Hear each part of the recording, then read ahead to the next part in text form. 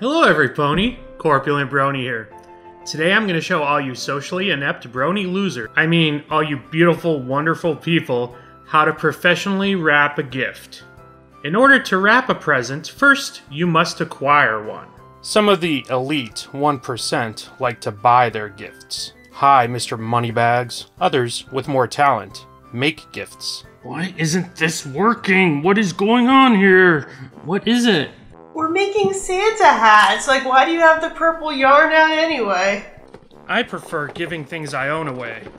It's super classy and is a great way to recycle those items that you no longer really want. Where's that at? I know she'll love it. Bitches love pieces of shit. When selecting a gift, don't worry about whether or not you'll be able to wrap it.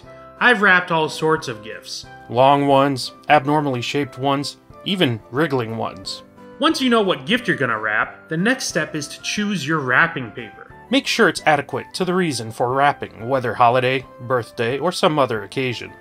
And always ensure it's covered in ponies. Now, you're also gonna need some tape. Them rich folks like to use Scotch tape, but you can also use duct tape or electrical tape or really anything else you may have lying around.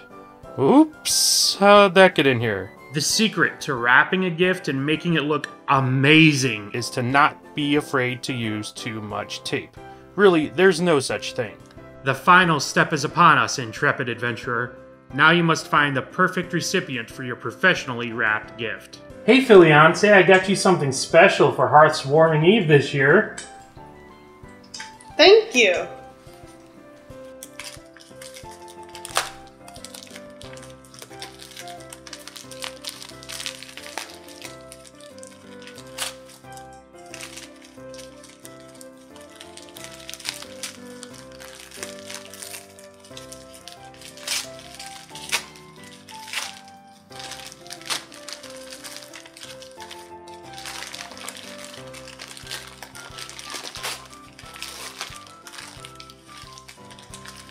Masquerade?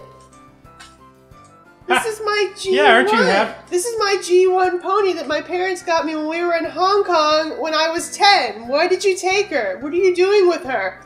Ah!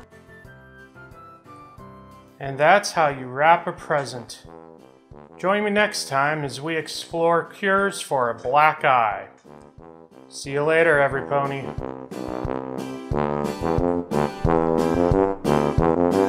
Thank you.